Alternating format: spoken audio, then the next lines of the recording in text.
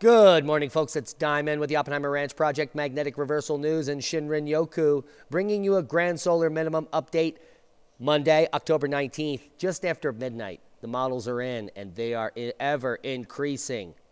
But the big story, Great Falls breaks the daily snowfall record, and that is today's first boom. Great Falls sets a new daily snowfall record Saturday as a three-day weekend storm dumped nearly a foot of snow in the city, with more of the white stuff in the forecast, along with the possibility of freezing rain on Monday.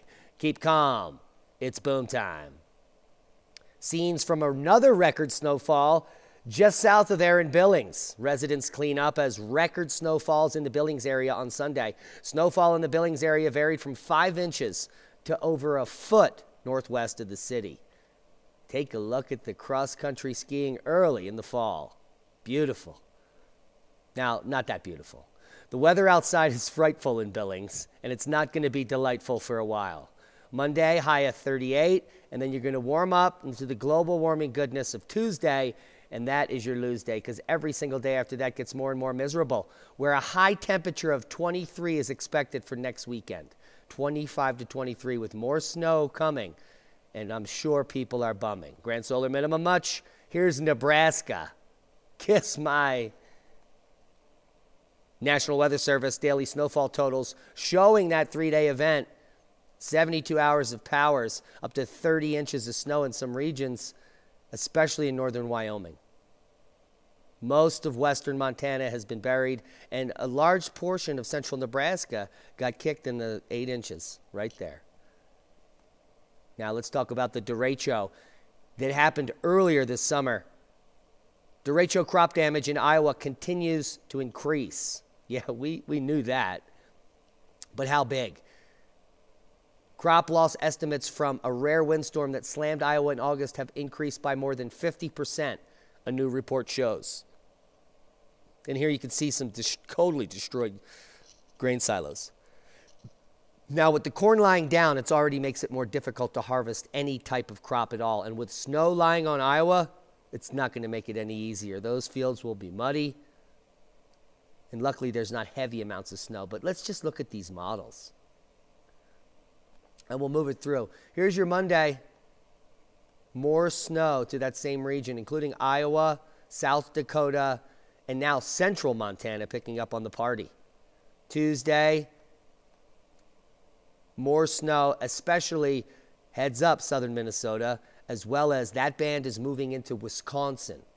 And by Wednesday, it will move east, and another system moving into that same region next week, Thursday and Friday this week. Here we are next weekend, Saturday, Sunday, Monday. Take a look at that storm. Now, these are going to change, but I was pointing this out yesterday, and I said North Dakota, South Carolina, I think. And clearly you know what I meant, North Dakota, South Dakota state line. And the totals are getting ridiculous. It's looking like 23 to 30 inches in some areas here. So this could be the Halloween blizzard to remember. But look at this little eastern piece coming through Arkansas, Missouri, Oklahoma, and even Texas, the nexus of the Schmexis, possibly hitting Kentucky, Tennessee, Ohio, and the Appalachians. So lots of stuff happening, lots of snow coming, and I'm sure many skiers are not bumming. Snow from the northern Rockies to the northern plains, heat and critical fire weather in California. Low pressure will sweep from the northern Rockies into the northern plains this weekend, bringing the first accumulating snowfall of the season to many areas. While cool weather will prevail in the east, parts of California and the southwest will be unusually warm. Critical fire weather conditions are also forecast for portions of California and southwest, including the high plains and the Midwest. And here we are, seismic update. We have a very interesting quake kicking off here, 4.3 in the Northwest Territories, which gave me some pause, and I wanted to look a little deeper here. So, and as I was looking deeper, I noticed some interesting quakes going on up in Cascadia. So let's just look at 7 days, all magnitude here, which might melt down my computer. There it is. Now we're on the satellite image, And what I noticed is a moderate uptick in what appears to be magmatic activity on the flanks of all of these volcanoes, including many erupting volcanoes that haven't erupted for hundreds of years. Specifically, one of the most dangerous and active volcanoes in the region, Glacier Peak. Now here's Glacier Peak, and here's Mount Baker. Both are active and at risk of erupting in the near future.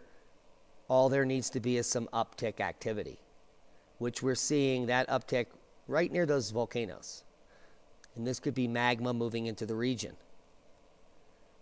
So, very interesting there. Now, there are tens of thousands, if not hundreds of thousands of people living along lahar routes. These occur when Glacier or Mount Baker, mountains that have perpetual ice caps on the surface, like Mount St. Helens, erupt and melt all that snow and ice in an instant. Mud flows move down the river valleys at very high speed, and they make it all the way to the ocean, for goodness sakes. Some of the most devastating and dangerous, the most dangerous volcano in the United States currently is Glacier Peak. So if you live in any of these regions, please heed the warnings.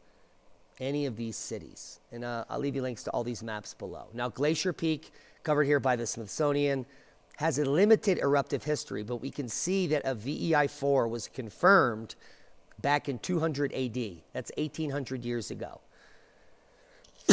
And that, if we just go back in time 1800 years ago, well, where does that bring us? It brings us into the Dalton minimum.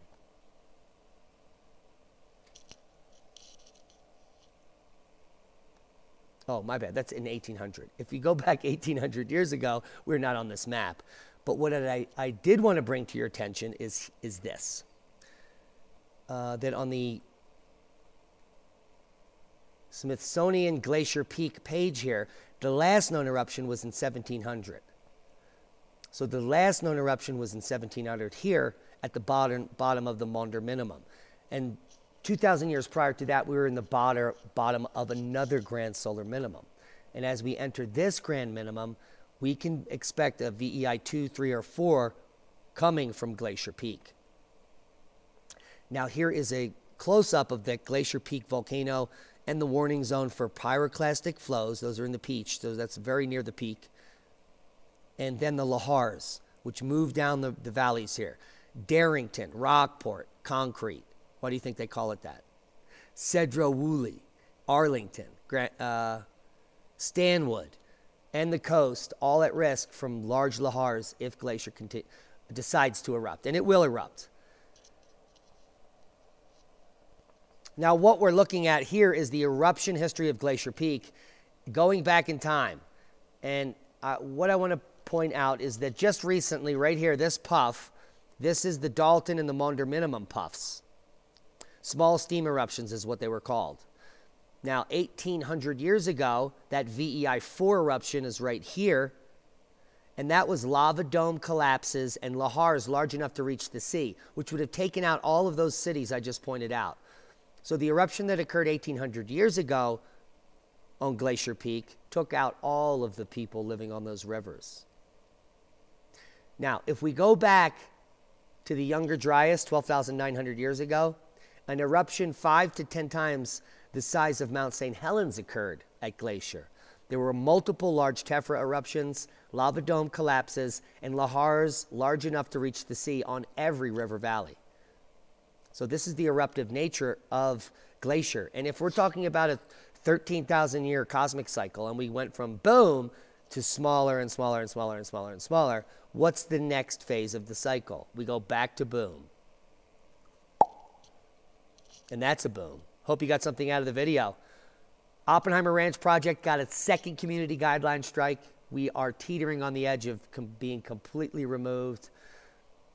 If you haven't subscribed to Magnetic Reversal News, do it now. I don't think I can even post over there for the next week or so. So there will be nothing published on Oppenheimer Ranch Project because we are being blocked. It's the nature of censorship and the world we're living in. Thanks to all of our donors. We are trying to get set up on other platforms now. in the eventuality that they erase us. We love each and every one of you. Be safe. And that's a boom to knowledge. Click on one of the boxes illuminating for more information.